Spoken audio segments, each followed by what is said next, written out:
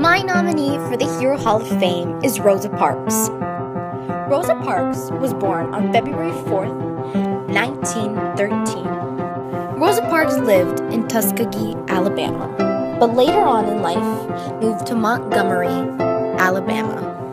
Rosa Parks' occupations in life were being an accountant and being a civil rights activist. Sadly, Rosa Parks died on October 24th, 2005, as a result of natural causes like old age.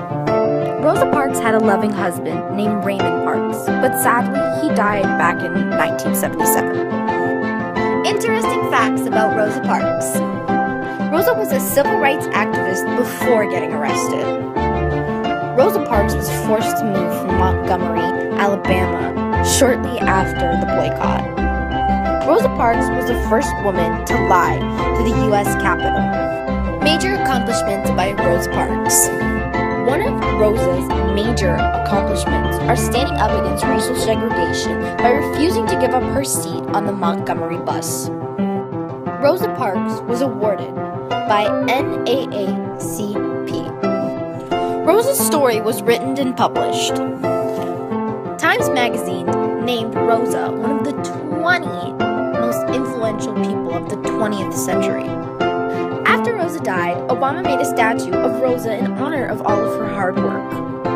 These are some reasons why I think Rosa should be inducted into the Hall of Fame.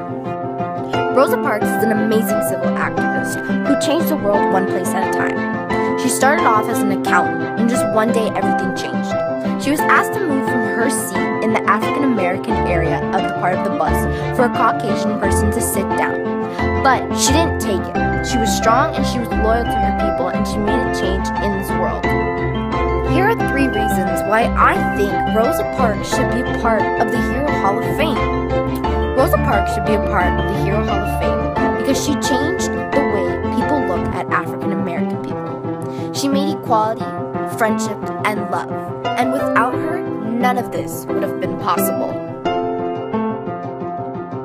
The second reason I think Rosa should be a part of the Hero Hall of Fame is because she was such an impact on people. She taught people that they shouldn't be mean to African American people just because everybody else is. And last but not least, she helped people